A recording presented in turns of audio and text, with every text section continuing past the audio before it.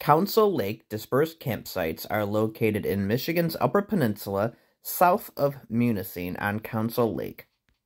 I think it's worth mentioning that the drive-in down Boy Scout Road was a pretty rough ride that I did in my all-wheel drive SUV and probably was much more suitable at the time for a ATV because the road was so overgrown, so rough, and so narrow.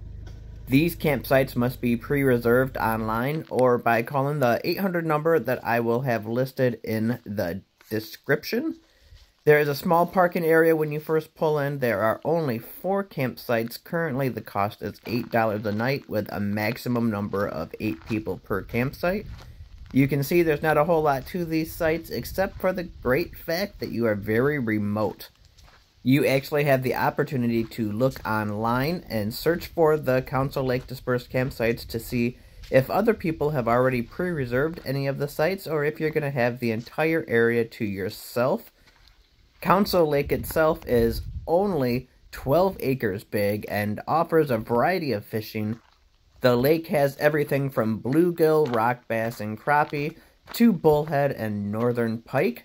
So you definitely have a great variety of fishing opportunity here.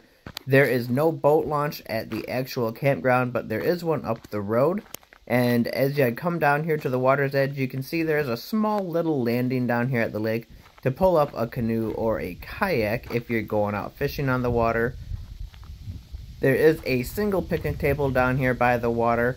And other than picnic tables and fire rings, the only other thing that is offered here at Council Lake is a single outhouse that's over by the very small parking area.